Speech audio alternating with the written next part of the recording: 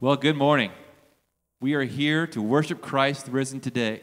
Worship Christ risen King, for Christ the Lord has risen today. And so I would just ask you to join us as we sing those two songs, Worship Christ risen King and Christ the Lord is risen today.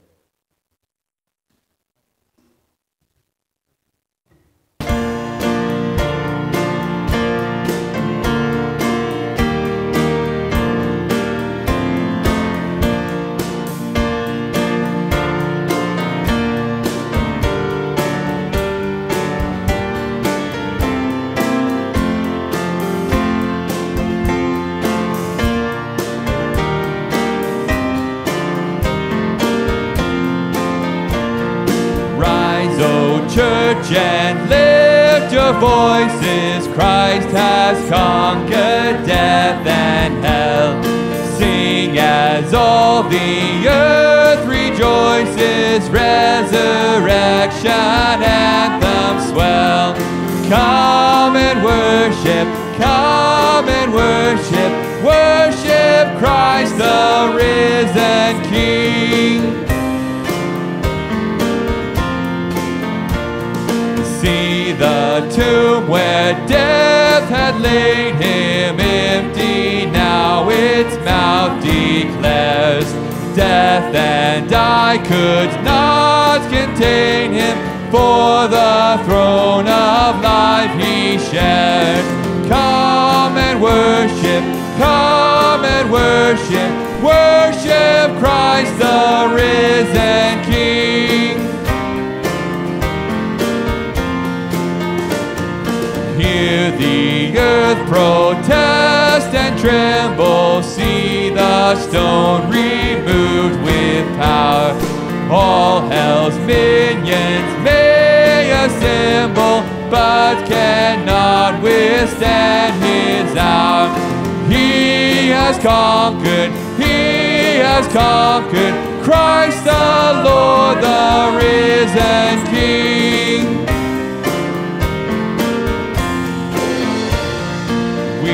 Acclaim your life, O Jesus, now we sing your victory.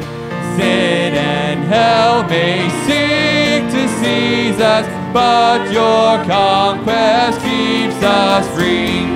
Stand in triumph, worship Christ the risen King.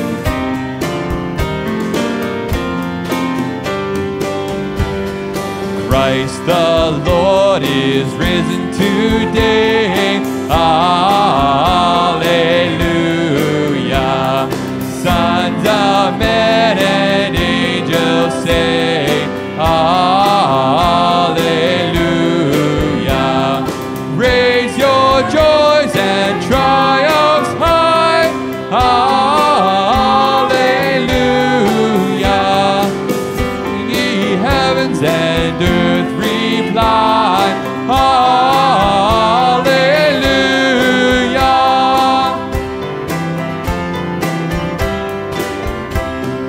Lives again our glorious King, Hallelujah. Where, O death, is now thy sting, Hallelujah. Dying once, he all does save, Hallelujah. Where thy victory, O grave, Hallelujah.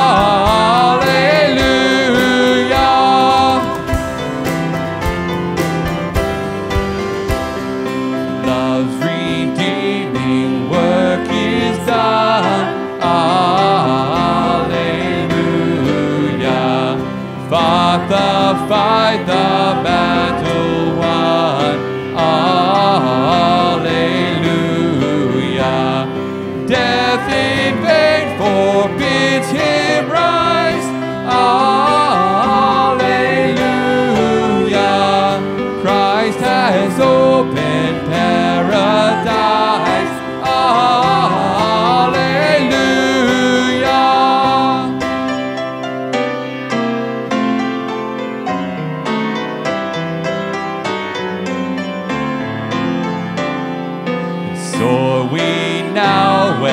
Christ has led. Hallelujah. Following our exalted head. Hallelujah. Made like him we rise. Hallelujah. Ours the cross, the grave, the skies. Hallelujah.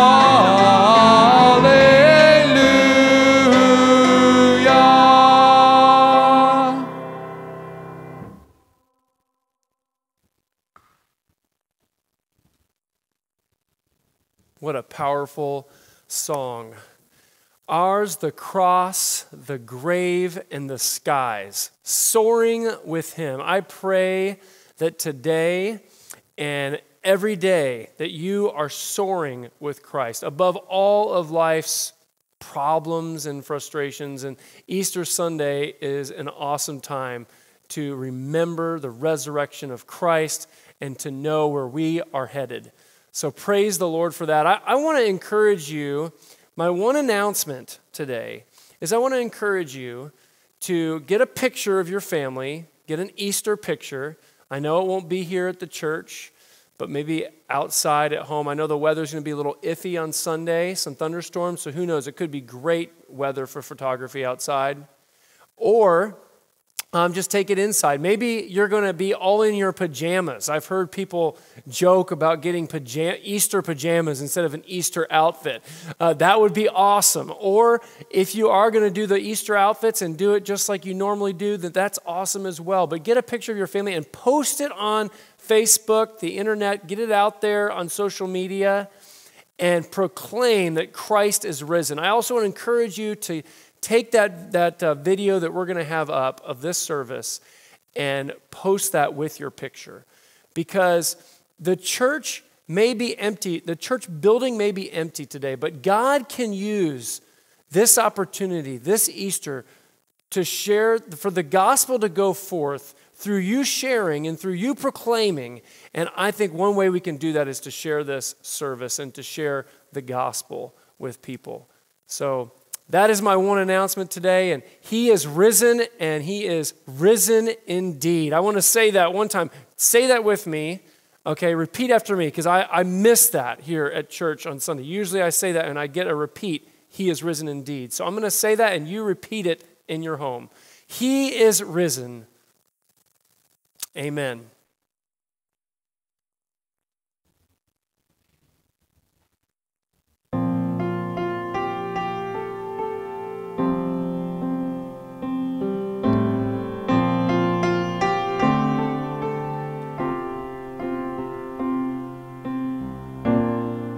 The cross is my beginning,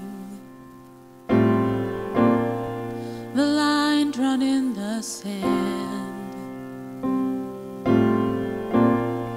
the end of all my striving. Now I am born again.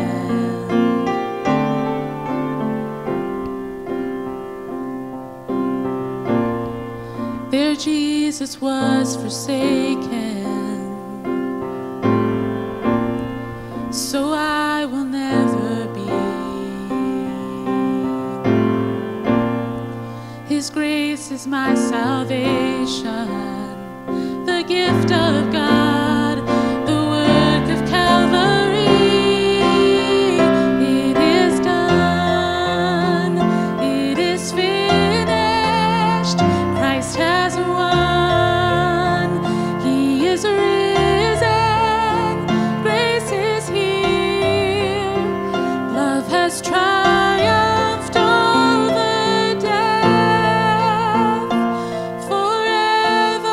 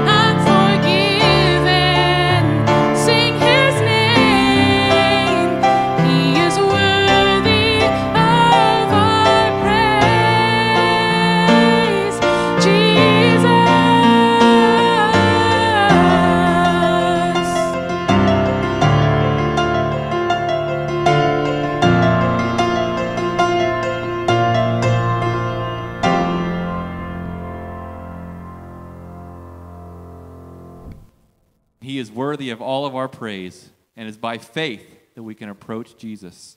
So will you sing the song with us, By Faith?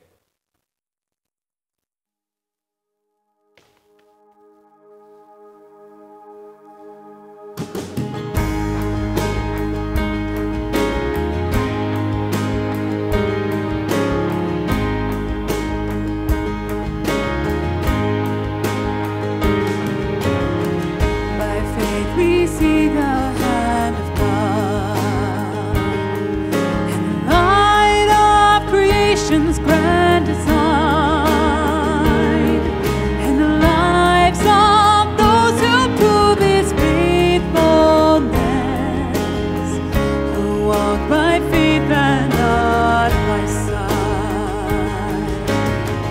By faith our fathers walked the earth,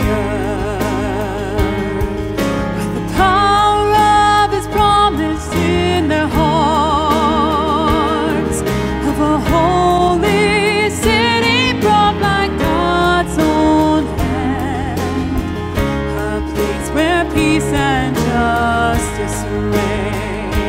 We will stand as children of the promise. We will fix our eyes on Him, our soul's reward. The work is done. We'll walk by faith and not by sight.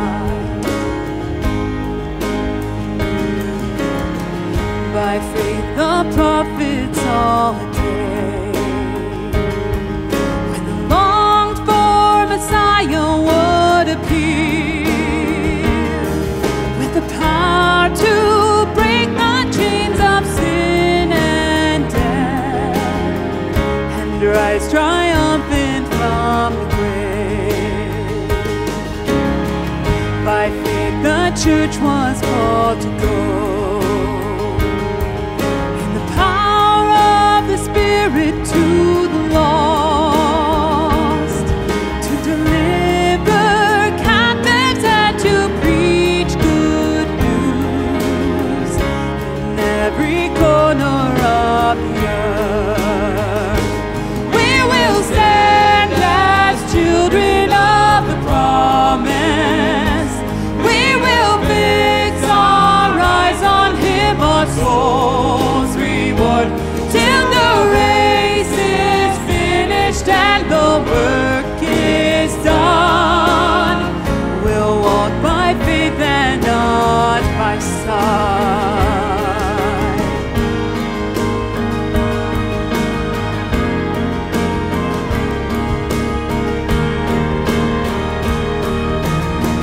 By faith the mountain shall be moved, and the power of the gospel shall prevail. For we know in Christ all things are possible, for all who call upon His name. We will stand as children of the promise.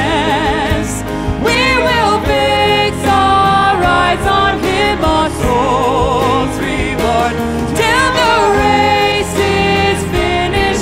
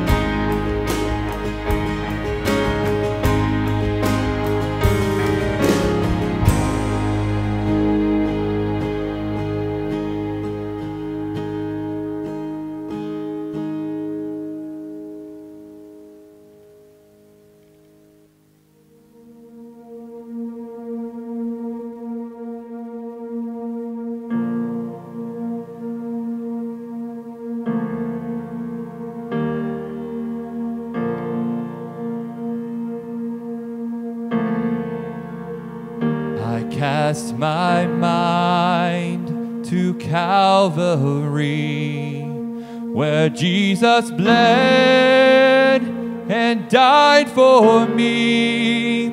I see his wounds, his hands, his feet, my Savior on that cursed tree.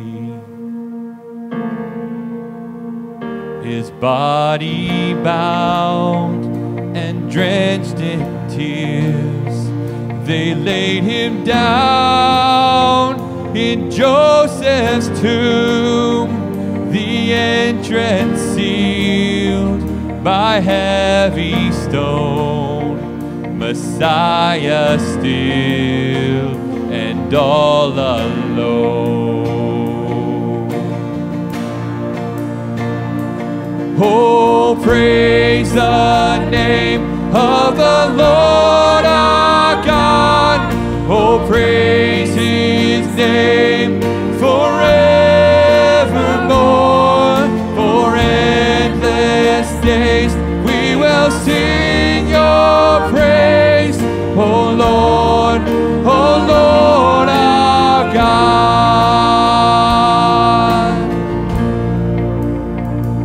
And on the third at break of dawn, the Son of Heaven rose again. Oh, trampled death, where is your sting? The angels roar for Christ the King. Oh, praise the name of the Lord our God. Oh, praise his name forevermore. For endless days we will sing your praise. Oh Lord our God.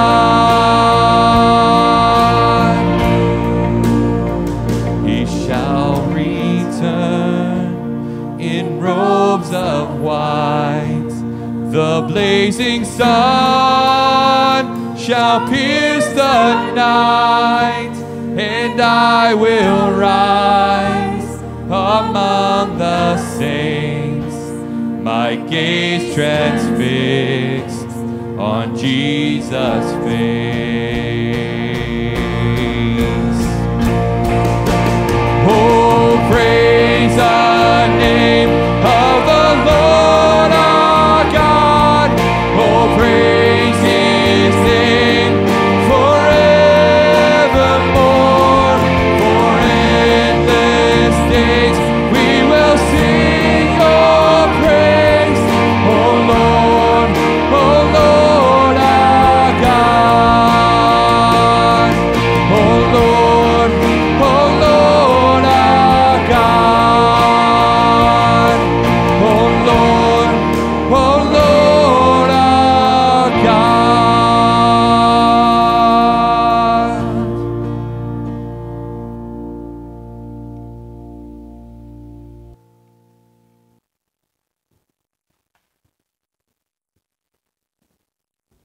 So I had a couple people ask me this past week if they can send in a check to the office, and I wondered how many out there were probably wondering about that. So I want to make sure I make that clear that you can send checks still to the office. I am here throughout the week and am checking in the mailbox to make sure it doesn't fill up. So if you want to send a check here, you can do that in your offering, and also, of course, you can give online through our website there. Just click on that down up on the top, and it'll give you a scroll down. You can click on the give option there.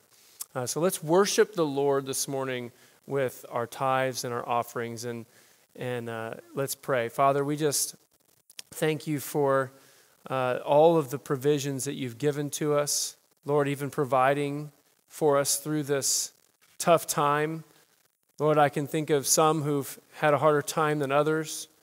And I pray that you would provide for them, Lord, that you would give them your peace.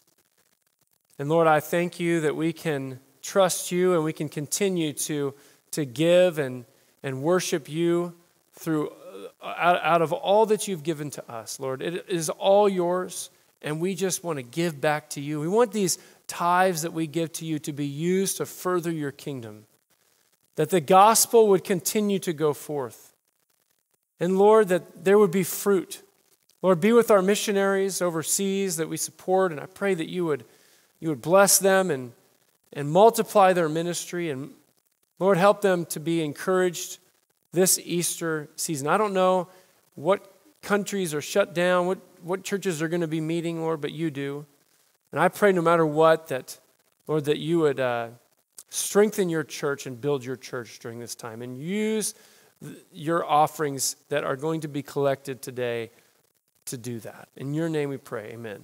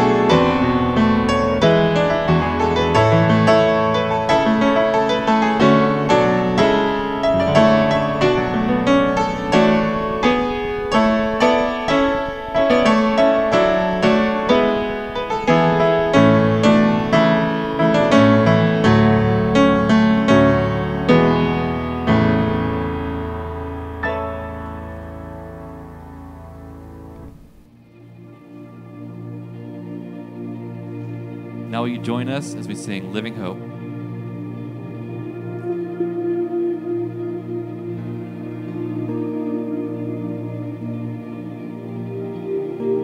How great the chasm that lay between us, how high the mountain I could not climb. In desperation I turned to heaven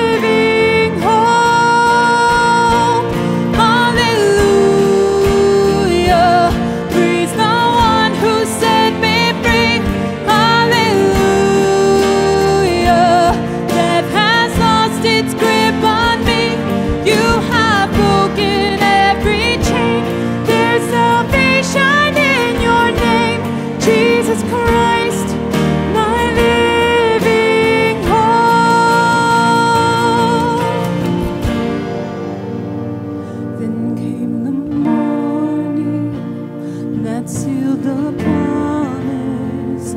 Your buried body began to breathe out of the silence. The roaring lion declared the grave has no claim on me. Then came the morning that sealed the promise. Your buried body began to breathe out of the silence. The roaring lion declared the grave has no claim on me. Jesus, yours is the victory.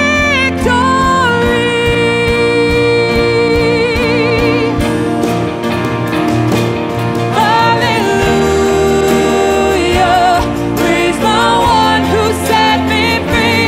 Hallelujah, death has lost its grip on me. You have broken every chain. There's salvation in your name, Jesus Christ, my living hope. Hallelujah, praise the one who set me free. Hallelujah,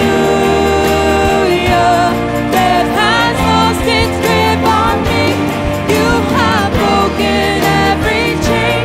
There's salvation in your name, Jesus Christ, my living hope.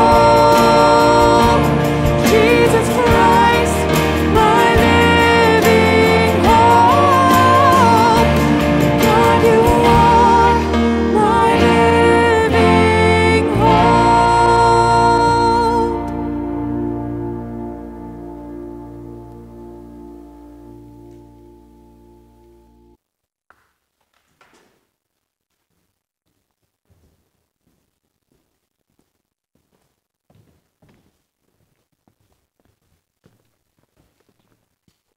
Church, you can turn with me to Habakkuk, chapter 3, verse 17 through 19. That is going to be our focus for this morning, but we're actually going to go through most of Habakkuk. So actually just turn to Habakkuk, and that may be a hard one to find.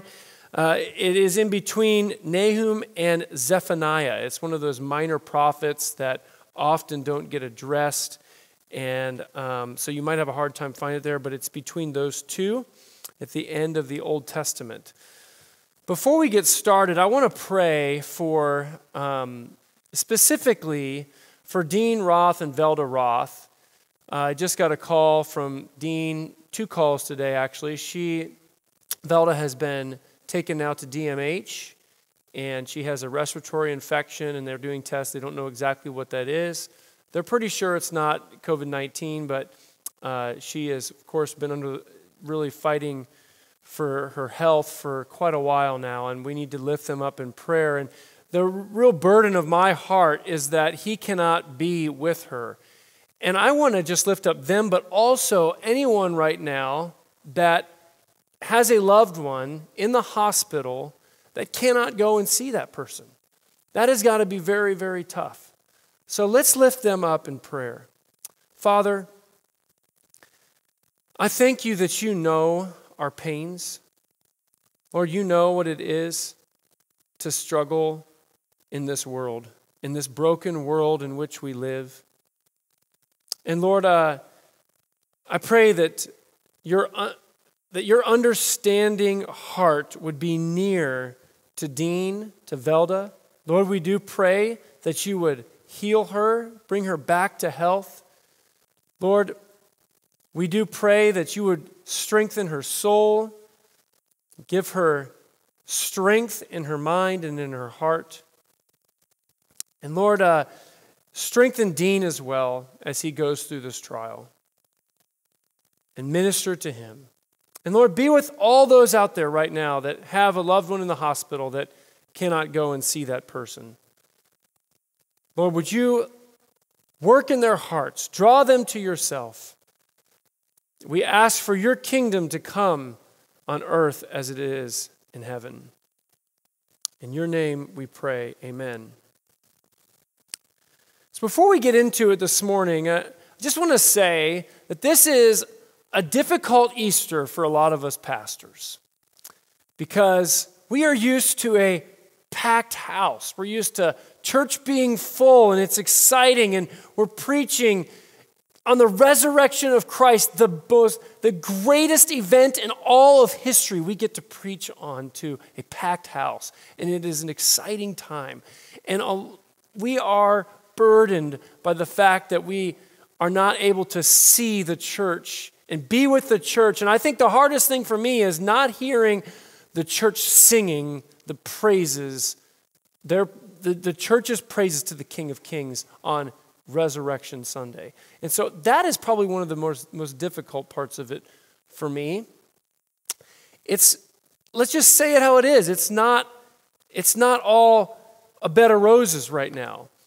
And that's really what Habakkuk is about. That is what the beginning of this sermon is about. It's about the devastations that were going on in Israel at that time. And looking at that for what it really was and not just ignoring it or stuffing it down and not dealing with the problem. My heart is burdened for America in general. I mean, Easter Sunday is a time when I get to preach, and there are some people that come that I may never see again for the rest of the year, but I know they're going to be here on Easter Sunday, and I'm excited about the chance of them hearing a sermon and hearing the Word of God and hearing the gospel. And I don't know where they're at with the Lord, but I'm excited that they're here. And so I'm saddened that I don't get to do that, and I hope that they're going to hear it online and hear the gospel online. But it's also a time to think about where is our nation as far as spiritually speaking. Where are we? What's the state of our nation spiritually? I want to kind of give you an overview of how Christianity, as in a sense, declined in America just in the past 20 to 30 years. In 2019, 65% of American adults considered themselves Christians. 65%. And those are the ones that say they're a Christian, may not go to church, but just say they're a Christian. In 2012, it was 78%. In 2001, it was 81.6%. And in 1990, it was 85%. So we have seen a decline lately, and that is a burden for me as well. It's something that when I look at the culture in America and I see the results of morality declining as well, going hand in hand with the decline of Christianity, it is extremely concerning for me. I want you to think right now, before we dig into this text, what is it that scares you? What is it that saddens you, that is a burden for your heart? Think about that for a little bit. What is it that is a burden in your heart? If you have a journal Bible, maybe write it down there in Habakkuk. Journal about that.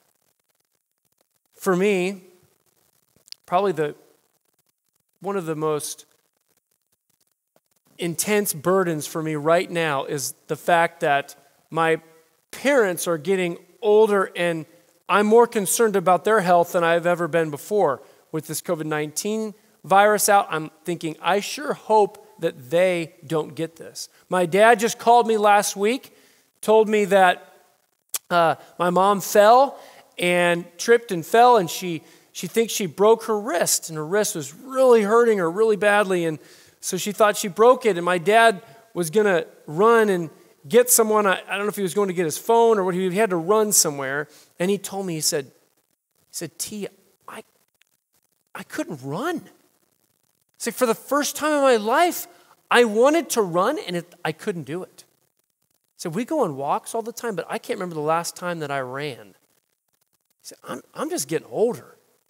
I'm just getting older. And I think about that, and I go, The last time my mom was here visiting, she said, you're going to be doing our funerals. All these things go into my mind, and I had this burden of thinking about someday saying, not goodbye, but see you later to them, and knowing that I won't have them with me for the rest of my time here on this earth. My parents lost their parents when they were about my age, and so I am more concerned about that, and that could be a weight that could spiral down into some sort of depression if I let it get a grip on me. So I want you to think about those things, those dark things that scare you, that sometimes we push down and pretend that they're not there.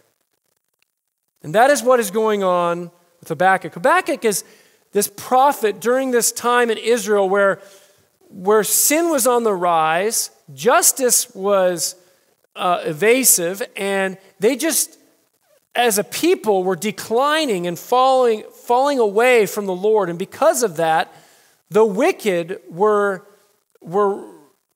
on the rise, and those who were righteous were being burdened by those who were wicked, and there was no justice in the land. And so Habakkuk is crying out to God about this, and instead of stuffing it down or remaining angry or bitter about the problem, he's taking it to God, and he's telling God what he feels and the frustrations of his heart. The disciples were also burdened on Friday all the way up until today. They were burdened with the fact that some of them were hiding, some of them saw their Savior, their King, their teacher being tortured and dying on the cross and then put in the grave. And so let us go to Habakkuk this morning and see what God has to say to us about times when our hearts feel faint, times when we feel burdened by the problems around us and we want to ignore that they're even there. Habakkuk, we're going to start in chapter 1. We're just going to read 1 through 4 here. It says this: the oracle that Habakkuk the prophet saw. O Lord, how long shall I cry for help, and you will not hear? Or cry to you, violence, and you will not save? Why do you make me see iniquity, and why do you idly look at wrong? Destruction and violence are before me. Strife and contention arise. So the law is paralyzed, and justice never goes forth. For the wicked surround the righteous, so justice goes forth perverted. And you can feel and hear the pain in the voice of Habakkuk as he shares his problems and his burdens with God and asks for an answer. One thing that I want to make crystal clear here is that Scripture does not deny the reality of the broken world that we live in. It does not deny that. My dad said that he invited some neighbors to go to church, and they were going for a while. And eventually they stopped going. And the husband was just kind of grumpy all the time. And my dad just couldn't figure it out, why they stopped going. And he asked him, and he told my dad, he said, it just seems like they're just always happy all the time in that church. Like it just seems so fake, like they're just happy all the time. And my dad and I are talking about this, and we're like, what, are they supposed to go around sad, looking sad all the time? I don't think that would go over too well. As believers, we have every reason to be filled with joy. That's been our series through Philippians. It's all about joy. Joy. And so how is it that believers shouldn't be filled with joy? Well, here's the facts. Sometimes people think, because us as believers, we tend to have this trite statement for everything, and we know that God has the answers, and so sometimes we tend to forget that there is a time to mourn, and there's a time to talk about some of the frustrations of life. On Facebook, a lot of times during these times, you see people putting up all these pictures of having this wonderful time as a family, and And the facts are that it's not always as perfect as you put up on Facebook, right? There are a lot of struggles that parents are having with their kids at home. I guarantee you that. In fact, I would think that at the end of this time, parents would probably be saying, we need to give our teachers a raise because this has got to be a really trying time. I see Justin in the back and the sound was saying amen to that. So the facts are there. And the problem is we sometimes ignore them as believers. We sometimes talk about only the good things and don't talk about some of the struggles as well. But God's word doesn't do that. God's word deals with the struggles. It talks openly. And that's why sometimes we have a hard time as Christians reading some of the Old Testament because it seems so dark. Well, what we don't realize in our American comfortable bubble that we live in is that Israel went through some very, very, very dark times. Times where people were starving, times where they were being destroyed by their enemies, times where sin was so rampant that the intentions of everyone's heart was just evil all the time. There wasn't a good legal system. Here in Habakkuk, there's just no justice even. He says, people are just getting away with murder all around me. God, why don't you see this? What are you doing? I could list many other passages in Scripture that speak to the same kind of issues. Ecclesiastes is a good one where he opens up his heart and just says, this is what's wrong. Like it's just vanity chasing after the wind. And he talks about how the rich have power and the rich who have power are the wicked ones, and the ones who are poor are seemingly more righteous, and they don't have power. And he talks about that in Ecclesiastes. Lamentations is all about lamenting about the pains and the trials that Israel is going through. And of course, here in Habakkuk and Jesus' life, Jesus said, blessed are those who mourn. And Jesus mourned with those who mourned. And Jesus reached out to those who were hurting, and he wept with people. He wept with Lazarus' family, his sisters, and he cried with people. And do we do that? Maybe we need to be better at mourning with those who mourn and feeling the sting of the brokenness of this world sometimes. And maybe the reason why we don't do it is because our faith is not strong enough to be able to go into that and mourn with hope. You see, you don't want to mourn and you want to pretend like nothing's wrong when you don't know how to mourn properly. And you're afraid to look at the depravity and the problems and the brokenness. You want to pretend that it's not there. That's me sometimes. I'm an optimistic person, and sometimes I struggle when something isn't right to recognize it for what it is without being able to fix it. And we see this here in Scripture, and God helps us work through our pains and our struggles. You might be thinking by now, Pastor, this is Easter Sunday. We're supposed to be praising Jesus and celebrating. And my word to that is, yes, we are. But to really celebrate, you have to go through the reality of the broken world that we live in. When you recognize how broken it is, and then you see that God uses, and he's on his throne, and he's going to save us from all this mess, then you can really rejoice. Then you can really rejoice.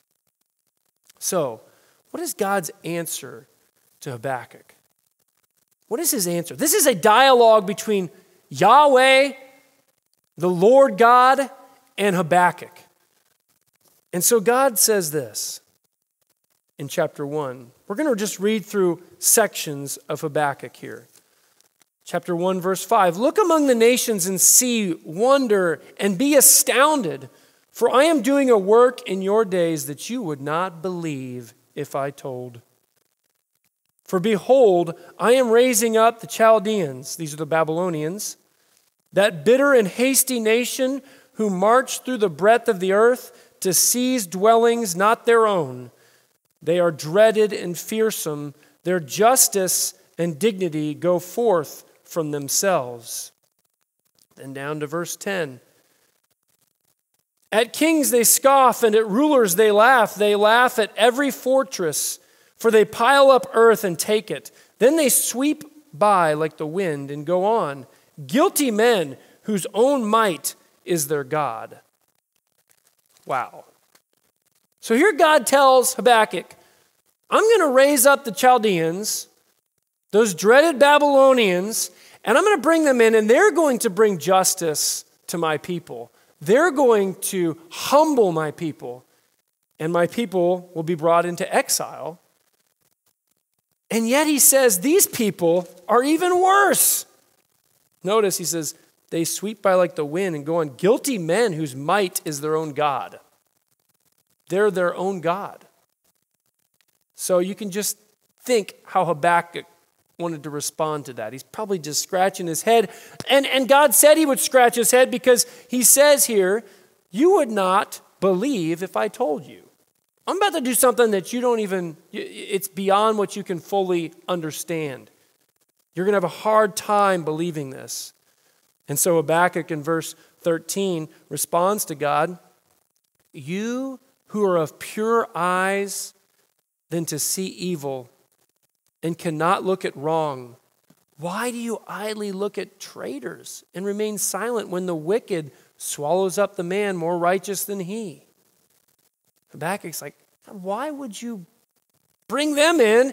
They're worse off than us. Why would you do this? Why would you allow them to destroy us? And then down to chapter 2, verse 2. And the Lord answered me, write the vision, make it plain on tablets. I love this. So he may run who reads it. For still the vision awaits its appointed time. It hastens to the end. It will not lie. If it seems slow, wait for it. It will surely come. It will not delay. Behold, his soul is puffed up. It is not upright within him, but the righteous shall live by faith. Star that in your Bible. Underline that. He contrasts the Babylonians with the righteous who shall live by faith. And then verse 9, woe to him who gets evil gain for his house. Verse 12, woe to him who builds a town with blood and founds a city on iniquity. Verse 19, woe to him who says to a wooden thing, awake, to a silent stone, arise. And then verse 20, but the Lord is in his holy temple. Let all the earth keep silence before him. And then in chapter 3, we get to our main text where Habakkuk is praying and praising God after hearing about that. What God says here is that he is going to move for his glory and for the good of his children. I'm going to deal with all these people. Woe to these people. Justice is going to happen. Justice is going to take place. Don't worry. And as believers, when we look back at redemptive history of God bringing about the Messiah, God preserving his people, God promising that he's going to bless the entire world through Israel, God promising Abraham that he's going to have be a father of a great nation, even though at the time, in that instance, his wife Sarah had no children and was old in age. We look back throughout all of this and we see, wow, God is in control. We look at situations and stories in the midst of that narrative, like Joseph and his brothers, and how his brothers sell him into slavery, and God uses Joseph being put in Egypt to save his own family from a famine. God is in control, and he uses even the hard things, the evil things, for his good and perfect will. You see, I think if you're like me, we don't have a problem. I don't have a problem when God is moving. When I can see him moving, when I see him doing things, I go, see, look, God is good. But when he isn't doing anything and I can't see it, I struggle. And that's what Habakkuk is saying here. God, why are you just idle? What's going on? It seems like you're not here. And then think of the 400 years of silence between the prophets and when Jesus came. 400 years. God, what are you doing? What are you doing? Oh, he's working. We just may not see it. He's working, church. The resurrected Christ is in control of all things. He's powerful beyond what we can even imagine. And he is working. And that's what God is trying to help Habakkuk see. Habakkuk, I'm going to use even the evil people to bring justice to this situation. And don't you worry, Habakkuk, I'm going to deal with these people as well. Justice will be served, and the righteous will be vindicated. And the righteous live by faith. Faith is powerful. Faith is what this sermon is really all about. Because sandwiched in the middle of Habakkuk, between Habakkuk's depression and Habakkuk's brokenness, and then Habakkuk seeing the light and rejoicing in God as Savior and knowing that he's going to tread on his high places, God tells him, the righteous shall live by faith.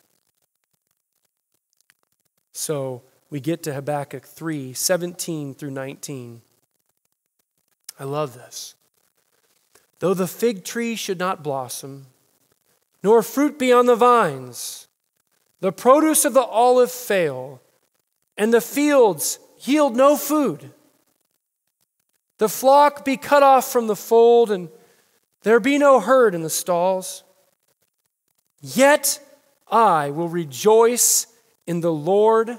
I will take joy in the God of my salvation. God the Lord is my strength. He makes my feet like the deer's. He makes me tread on my high places. Now remember, this beautiful text comes right after God says, the Lord is in his holy temple. Be silent and just wait. I may not look like I'm doing anything. Oh, but I am. My ways are not your ways. In fact, 1,000 years is like one day to me. So know that I'm in my holy temple. I'm sitting on my throne, Habakkuk. I'm going to work for the good of those who are my people, and I'm going to live up to my promises. I always have, and I always will, Habakkuk. Trust me. And that is what gives Habakkuk the strength that he needed to press on and give us this beautiful text passed down through thousands of years for us to hold fast and to have faith today in whatever it is that you're going through. Whatever it is, that fear that you have that scares you to death, may you tread on that fear. May you speak God's word and his strength and rejoice in the Lord of your salvation, and you will run like the deer. Run like the deer over those high places in your life. What is your high place? What is the stronghold that the enemy has on you? Could be a lie he has you believing. Could be a sin that makes you feel like you're worthless and that God would not forgive you. I urge you that if that's the case, go back. If you have Facebook, we're actually going to get it on our church website here too, the Good Friday devotional that I did. And I want you, if sin is something that you feel like is just keeping you separate from God, you don't feel worthy, that I pray that you would go to that devotional and you would let God minister to your soul. As Jesus said to his disciples, oh, how I long, I've been waiting and anticipating having this meal with you so that I could take those burdens off your back. And so, whatever your high place is, you speak the word of God and the truth of God to that high place. And in faith, you have power to overcome it. That is the power of faith. Faith in a powerful God gives power to frailty. Let me say it one more time. Faith in a powerful God gives power to frailty. And we all are frail. Jesus' disciples were frail. I can imagine that when they were hiding, and they were, some of them watching John right there with Jesus' mother, and he's watching Jesus suffering on this cross, that they felt more frail than they've ever felt in their entire life. But listen to this, church. The most evil event in all of history was Jesus' death on the cross. That was the most evil event in all of history, because it was a perfect God, creator of the entire world, come down to serve humanity and to love us. And what did we do? We put him on a cross and tortured him as a public spectacle for people to spit on and laugh at. That was the most evil event in all of history. Some people have tried to say, oh, the God of the Old Testament is wrathful and the God of the New Testament is grace and mercy. Baloney. God is full of grace and mercy in the Old Testament and slow to anger, abounding in love, and yet he's also a God of justice, because Habakkuk is saying, come on, God, bring your justice. Isn't it interesting that we think of the Old Testament as being, some people think today, the Old Testament is a book of wrath, and yet we have people in the Old Testament begging for God's wrath. And the New Testament, yes, he's full of grace and mercy and love, but he's also full of wrath towards sin, and it was poured out on Christ on that cross for your sin and for my sin. And yet, that evil event in history, God used for the greatest good, to save your soul and mine if you accept him as your Savior. God can use anything, and he is in control. I wonder what the enemy thought when Jesus was being crucified, because Satan can't see the end. Only God sees that. You see, God sees the moves that Satan's going to make before he even moves them, before he even does them. He knows what he's going to do, and God orchestrates all of it to bring everything under his control and his good and perfect will.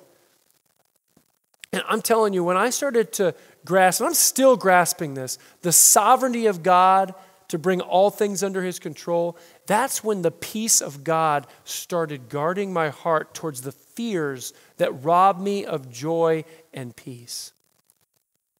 His peace became my peace as my faith was strengthened and I had a more appropriate and factual perspective of who God is. That he will bring all things under his control. We've been going through Philippians, and I'd like to turn to Philippians. Philippians chapter 4, this is right where we're at, and I think this is just so perfect and appropriate for Easter Sunday. Philippians 4, verse 1. Therefore, my brothers, whom I love and long for, my joy and crown. Now this is Paul speaking, but this is God speaking through Paul, breathing out his words through Paul. Paul is telling the church, therefore, church, my brothers, whom I love and I long for, my joy and my crown, stand firm thus in the Lord, my beloved. No matter what comes your way, you stand firm on the resurrected Christ. Therefore, takes you back to the verses before chapter 4 and in chapter 3.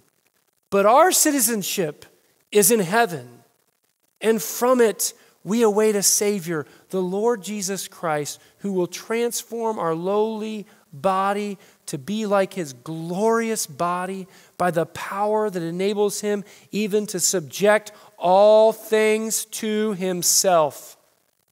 He will subject all things to himself, this Jesus. He is in complete control. And so when I fear and think about my dad getting grayer and getting older and not able to run like he used to, that I can remember that this Jesus that I worship every week, oh man, he's going to bring it all under his control. And he is going to give my Father and me and all of us that our bodies are wearing out this new glorified body just like Jesus. And so I stand firm in my faith in the risen Christ. Church, do you stand firm in the risen Christ? Do you stand firm? I pray that your faith will be strengthened this morning. If a man has prophets before him, thousands of years, hundreds of years before him, talk about his birth, that he's going to be born of a virgin, that he was going to be born to a specific family, the tribe of Judah, of David, that he was going to be rejected by men, that he was going to be born in a humble situation, circumstances, and that he was going to die, and that he was going to remain silent before his accusers. If that was all prophesied about a man before he was even born, and then that man lives out that exactly in his life, things that he can't even control from a human perspective, and then his own brother follows him because his own brother says that he's the Messiah, the Savior, and believes that he was perfect and didn't even make one mistake his entire life. And then that man actually says that he is going to die at the hands of the Gentiles and that he is going to then raise from the grave on the third day. And then he does that. And then all of the eyewitnesses, 500 plus eyewitnesses, see this risen man and then are willing to die for him. Church, I trust that man. And I pray that you trust that man, and that man is Jesus Christ. Who do you say that he is today? And if you say that he is the Christ, the Son of the living God, risen from the grave, dying on the cross for your sin, then you can stand on this rock and nothing can steal your joy and your peace. Yes, life is going to be hard. Yes, you're going to weep with those who weep. Yes, you're going to see troubles and trials, but you're going to rejoice because you have a God that is bigger than all of those trials and will use all of those trials for your good and for his glory in the end. This is his world. We're going to end with singing this song. This is my Father's world. Oh, let me never forget that though the wrong seems off so strong, God is the ruler yet. This is my Father's world. The battle is not done. Jesus who died shall be satisfied, and earth and heaven be one. Let us pray. Father, oh, how we are so prone to forget, to pick back up some of the little idols that we put before you, to start to fear things again. Oh Lord, remind us afresh and anew this morning that you are the King of Kings, the Savior of the world, the risen Christ, and you are on your throne, and you are making all things new, and you will bring us to yourself. In your name, amen. Now will you sing with us that song that TJ just read from, This is My Father's World.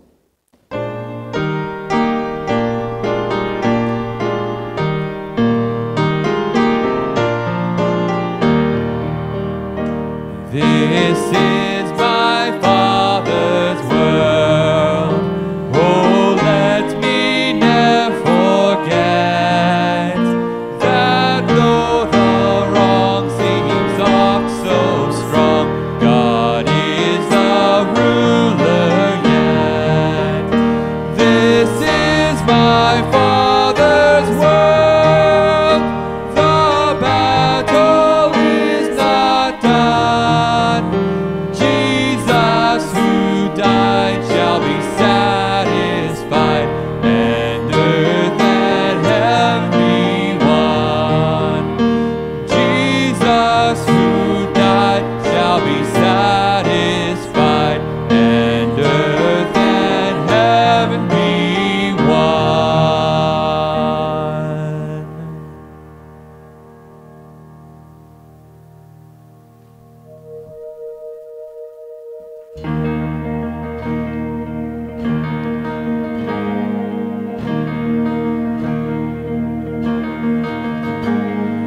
Alone in my sorrow and dead in my sin, lost without hope, with no place to begin. Your love made a way to let mercy come in. When death was arrested and my life began, the ash was redeemed, only beauty remains. And my orphan heart was given a name. My mourning grew quiet, my feet rose to dance. When death was arrested and my life began. Know your grace so free washes over me. You have made me new, now life begins with you. Released from my chains, I'm a prisoner no more. My shame was a ransom he faithfully bore. He canceled my debt and he called me his friend. When death was arrested and my life began. Know your grace so free washes over me. You have made me new, now life begins with you. And it's your endless love pouring down on us. You have made us new, now life begins with you.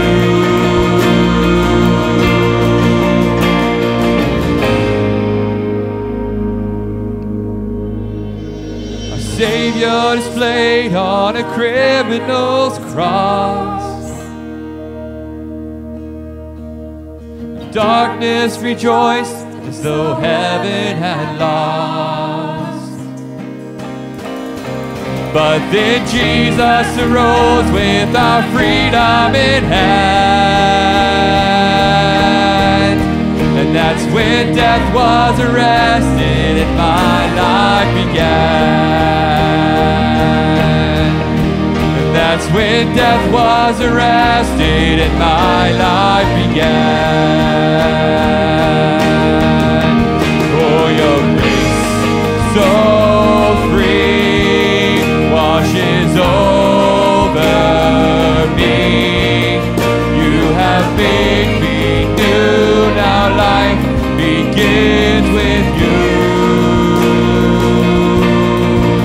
And it's your endless love pouring down on us.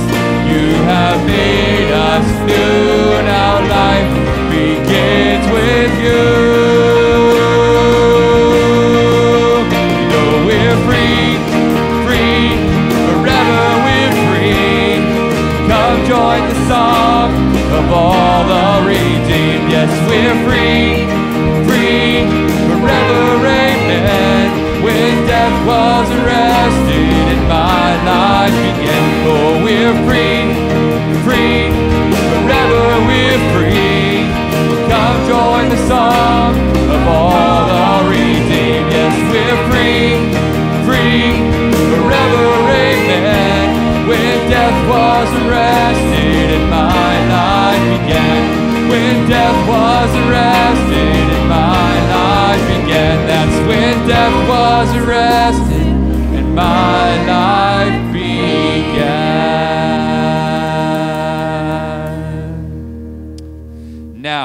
may the God of peace, who brought again from the dead our Lord Jesus, the great shepherd of the sheep by the blood of the eternal covenant, equip you with everything good that you may do his will, working in us that which is pleasing in his sight, through Jesus Christ, to whom be glory forever and ever. Amen.